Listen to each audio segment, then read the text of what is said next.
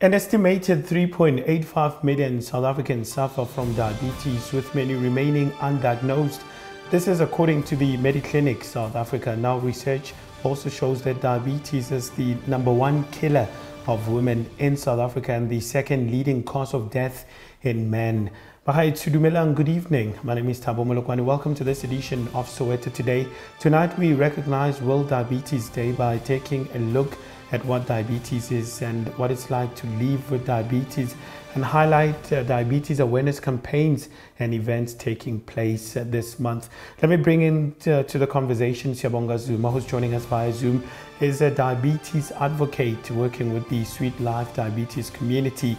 Now, Siyabonga, thanks very much for taking the time. Good evening. Welcome to the show. Thank you for having me. How are you?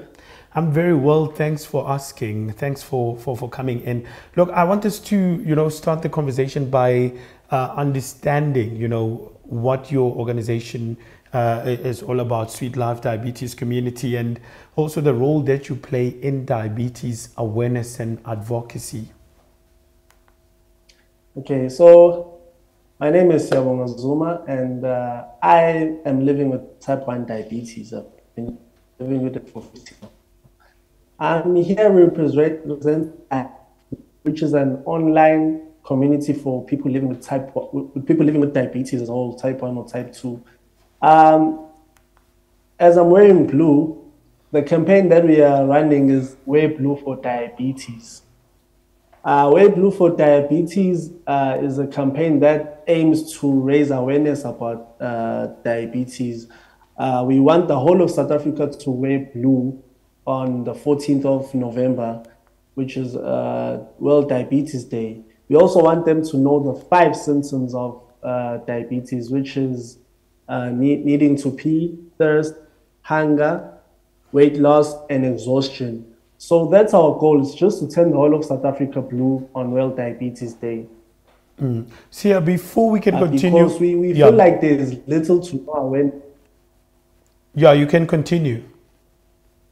Yeah, because we feel like there's little to no awareness when it comes to diabetes. As much as we as diabetes advocates are speaking about it, we don't feel like there's that much attention towards it.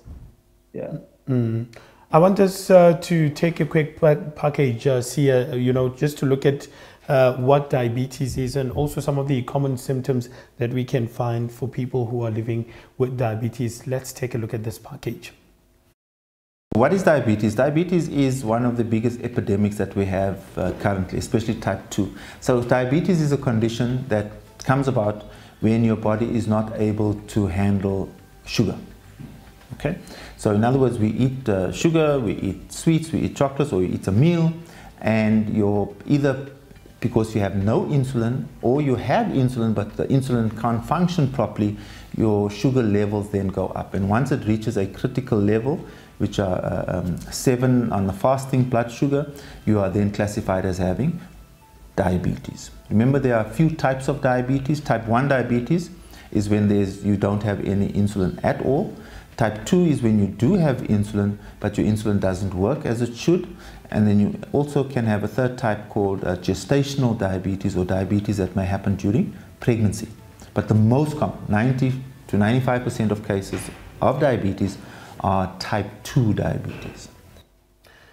Siyabonga, the good doctor there is explaining to us about, the types of diabetes. Then maybe, earlier on you did mention that you are living with type 1 diabetes. Maybe can you tell us a bit more about that? Because, as we know that there are different forms, gestational, we've got ladder, we've got MODY, neonatal diabetes, quite a variety of them. But just tell us a bit more about how you've been living with type 1 diabetes, and also your general, when you were diagnosed, how did you feel?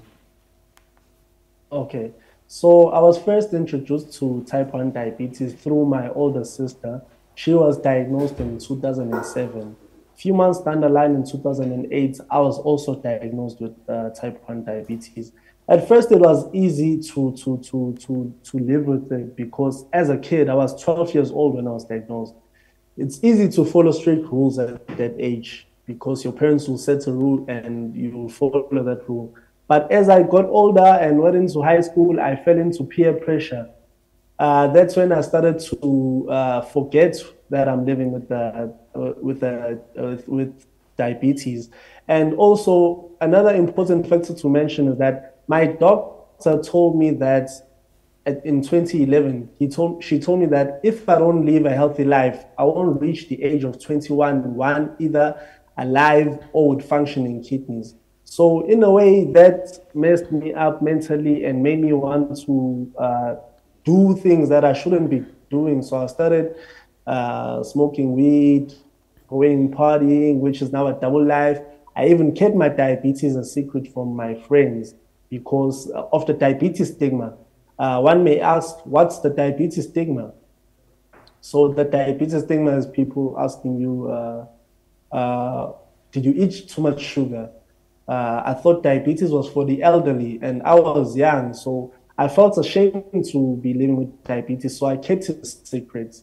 So yeah, that was my journey up until 2020, when I decided to finally come out that I'm living with diabetes. I started writing poetry. When I wrote poetry, my son was born. And when my son was born, my perspective in life changed in general. And now I realized that I wasn't just living for myself, but I was also living for my son now. So yeah, I am a poet, a diabetes advocate, and I'm proud to be wearing blue.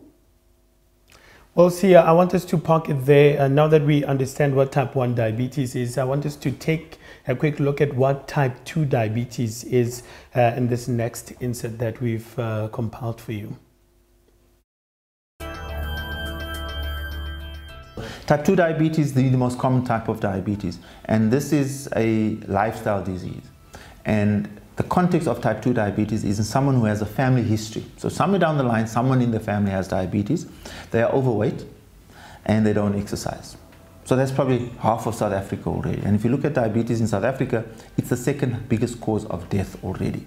So anybody who doesn't sit sits in the office on a chair all day, is overweight, doesn't go to gym, and there's someone in their family who has diabetes, they are automatically at much higher risk of developing type 2 diabetes. So it's not the sugar. Sugar does not cause diabetes, but it leads to us being overweight, especially abdominal obesity, which then puts you at risk of developing type 2 diabetes. Let us take a quick ad break. When we come back, we continue our conversation with Siyabonga. Do stay with us. Welcome back. You're still watching Soweto Today. Before the ad break, we got to understand what exactly diabetes is and how it presents itself in the body. Now we get a better understanding of living with diabetes and how best to manage it. Still joining us via Zoom is diabetes advocate working with Sweet Life Diabetes Community, Siyabonga Zuma. He also lives with type 1 diabetes. Sia, thanks very much for staying on. I mean, having type 1 diabetes, I want you to tell us more about the challenges that you faced and how, it has impacted on your lifestyle. Earlier on, I picked up, saying that, look, I needed to just shift a few things. Also, my diet needs to change. How do you manage that? Because, once a dietitian puts a menu that you're supposed to follow, given the economic challenges that we are facing as a country, somehow it must impede in your pocket. It does. I'll just make an example. There's something called the blue balloon challenge on social media. It's whereby you have to post a video playing with bouncing a blue balloon up in the air. That represents how it is living with type 1 diabetes or diabetes in general. Diabetes is not a disease where you can just take medication and then it will pause for those few hours. Even after taking your insulin, I'm insulin dependent as a type 1. Even after taking your insulin, you still have to manage what you eat. You have to manage your stress levels, so on and so on. So when it comes to a diet, like you had mentioned, I'm still trying to find my feet as someone who lived with diabetes kept it a secret for so long. But I've tried having a diet. Problem is the economy is not on our side at the moment. But they always say we shouldn't use the economy as an excuse. In fact, at diets, you can always eat anything that everyone is eating, but you have to choose what to eat and not to eat. Because an excuse that I used to have is that I can't join a diet because my whole family will have to be on diet, which is impossible. So you should eat smaller portions when you are living with diabetes. We are approaching the festive season now. Food can be overwhelming. There will be cake all over. If you feel like having cake, you should be aware that you should be self-aware that at the moment I'm feeling like this.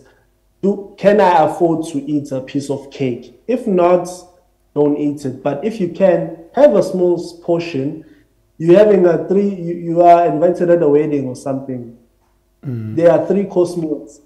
Having that 3-course meal, you don't have to have 3 full plates. You can just have small portions depending on how your sugar levels are. So yes, that's how it is. Also, when it comes to exercising, it's important to keep active. You may not afford to go to gym, but you can take a 5-minute, 10-minute walk around your neighborhood because, as they mentioned, type 2 diabetes, to prevent being diagnosed with it, you have to keep active, especially if there's a family member who has diabetes. Yeah. On that note, I want us to just to take a quick look at the signs and symptoms of diabetes for our viewers out there so that they can be able to understand, what diabetes is all about. Let's take a look. So when we talk about the signs and symptoms of diabetes, bearing in mind that early on in the disease, there may not be any symptoms. So that's why patients need to know the risk. Am I at risk of diabetes? So if I have a family member who is diabetic and I'm overweight and I don't move, don't go to gym, I'm at risk. Therefore, have your sugar checked. A lot of the time, if you look at the data in South Africa, probably about 50% of patients who are diabetic don't even know they're diabetic because they don't have symptoms. By the time you get symptoms, you've probably had diabetes for about 7 years. And I talk about the 5 T's: tired, toilet, terrible, thin, thirsty. So you feel just exhausted. You go from being okay to terribly fatigued. You start losing weight. You urinate excessively. And you feel just out of sorts. And you have an excessive thirst and hunger. You can literally drink a 2-liter cold drink or water and it just goes straight out. So that rapid loss of fluids is very important. So we don't focus that much on symptoms. By the time you have symptoms, you've had it for a long time. Screening is important. So if you think you may be at risk of diabetes, just have a simple finger prick test and we can measure your sugar levels. Siyabonga, with that knowledge on signs and symptoms, please will you elaborate on the Sweet Life Diabetes Communities Know the 5 campaign that is running and that speaks about the 5 key signs and symptoms? Yes, so as I've mentioned, the 5 key symptoms in order, it's needing to pee.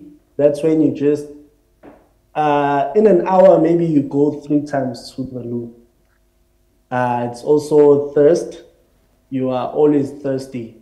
Even after having a huge glass of water, you get hungry. That's usually happens when your sugar's low. It's weight loss, and it's also exhaustion. So you may not experience all these symptoms. You may experience 2 or 3 of them. That doesn't mean that you should ignore that. You should go to the doctor and get screened and just to be sure if you are living with diabetes or not. Because as the doctor has mentioned, there are people who are living with pre-diabetes but don't know that they are living with pre-diabetes. This morning I read a study that said 3.2 million people could be living with pre-diabetes and they don't know it. So it's very important to be aware of, even if there is one symptom, it doesn't have to be 3 or 4, even if there is one, just go to the doctor and get screened and just for your peace of mind. So just a quick one because we're running out of time. Where can people find you? On social media. Yeah. On social media, on Facebook, I'm Siyabonga Kwanele Zuma. On Instagram, I'm _Siyabonga_Zuma. And on X, I'm _SK_Zuma. So those are my social media platforms. Sia, thanks very much for taking the time and sharing your story with us. Much appreciated. Thank you for having me. I mean, staggering numbers indeed. I know that close to 537 million adults across the world have diabetes, according to the stats that's been released by the Health and Essentials there. And, you know, very, very staggering numbers. Experts are predicting that this number might rise to 643 million by 2030 and 783 million by 2045. Clearly shows that you know, people need to take care of themselves, and then also they need to go and get checked up so that they can be able to understand if they have diabetes or not. Siyabonga, thanks very much for taking the time. That's Siyabonga Zuma, unpacking all things diabetes there. Let's take a quick ad break. We're coming back after this. Welcome back. You're still watching Soweto Today. Thank you for choosing to stay with us. My name is Thabo Molokwane. We are almost at the end of the show and continuing with the conversation on diabetes. Now joining us in studio is Mandla Sibeko, the chairperson of the Mandla Way to campaign. He joins us to speak more on the awareness you know, around chronic illnesses, including diabetes. Mr. Sibeko, thanks very much for taking the time and joining us this evening. Much appreciated. Thank you very much. You know, I want us to start the conversation by looking at the support group itself. Maybe exactly what is it that you do as Mandla, to maybe just to give us a breakdown of the work that you do. Okay. All right. Mandla was started this year around May, where I was diagnosed with diabetic in May. And then I was hospitalized for 2 weeks. Then I discharged on 10 May. And then 11 started off the organization because I saw a gap. Mrs. Pegel. Okay, then I couldn't about diabetic, but Abanawa cool spelling until again because so that abantu no 5 to 7 years diabetic, but still coming on Pegel with the same problem until again. So being the building babuza with why you so laugh it again until again I want to know default in a one. So I found why at default I don't want to find out medication about charging a proper. Because remember what is about medication before medication. But the diabetic is more like clear and when they pill is metformin, they push before Udla. Yeah. You want to again, but after 30 minutes, we can take a meal. Then the rest will follow after 30 minutes again. Until again, then Lapo is all hamburger because insulin, yeah. Until again. So now, in the body as imagine way to chronic support group, or what is again imperative cool. So, Funisa about Ubalolego medication number 1. Until again, and then Abantu Baba by default because of food that they're eating. Because diabetic, just general food, yeah. A typical example, you can buy either KFC. I'm not allowed to KFC. If it's KFC, meaning is to say it's kumba. You understand? Which is what you need. So, but I want to imagine, you understand? So, you're walking. I wanted to talk about, you know, how you've been living with diabetes. You know, how has the whole journey been like since you were diagnosed? Yeah, since I was diagnosed. Yeah, I'm going to tour because we're coming here with the field. I want to be again. But now, I'm support group. I'm what guys? So now.